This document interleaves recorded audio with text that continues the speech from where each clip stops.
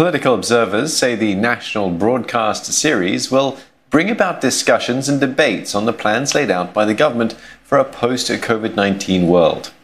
They tell CNA that the series has also given voters a glimpse into what the ruling People's Action Party's manifesto may look like at the next general election. Brandon Tenoto with more.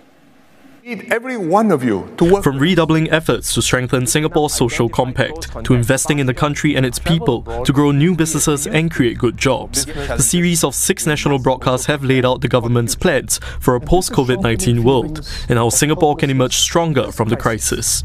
Political observers say the national broadcasts have played a role in rallying the nation and reassuring the people amid the pandemic. They've also reinforced the need for partnerships between the government and Singaporeans to shape the nation's future under the Singapore Together movement launched last year, as outlined in the concluding national broadcast by Deputy Prime Minister Heng Swee Keat. Observers also note that the national broadcasts come as the current Parliament of Singapore nears the end of its term.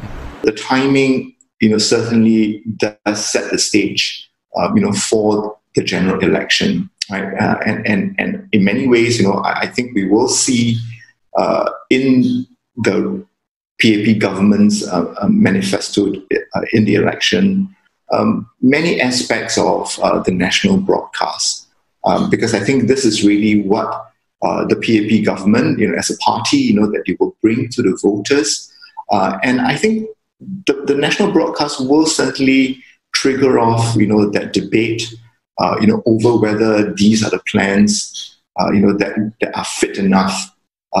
Good enough for Singapore, or can we do even better?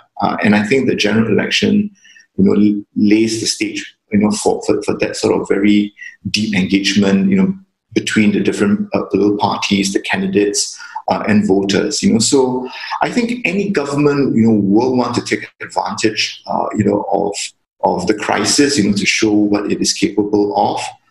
And I think the plans that are laid out, I don't think they are cast in stone. Certainly Singaporeans will have their own views about whether these ideas are good enough or whether we can do even better.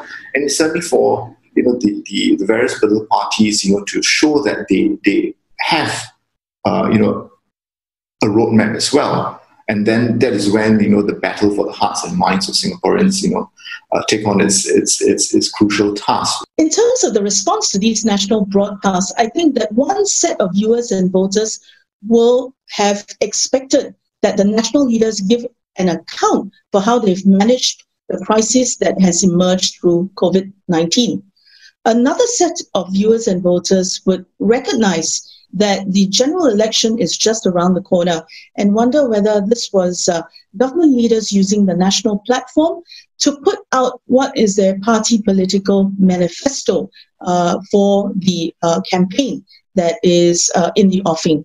And I think that at the end of the day, anyway, Singaporeans do expect to hear what leaders have to say about the future and how they feel is the right way that both they should respond and what policies and programs they want to craft to help Singaporeans go through a very uncertain age. And I think that basically the opposition leaders are probably going to comb through every speech and see how they would want to respond to these speeches as the general election draws near.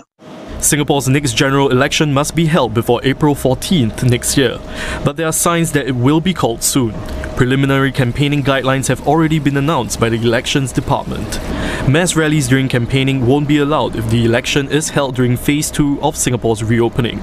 They will be replaced by e-rallies and television broadcasts instead.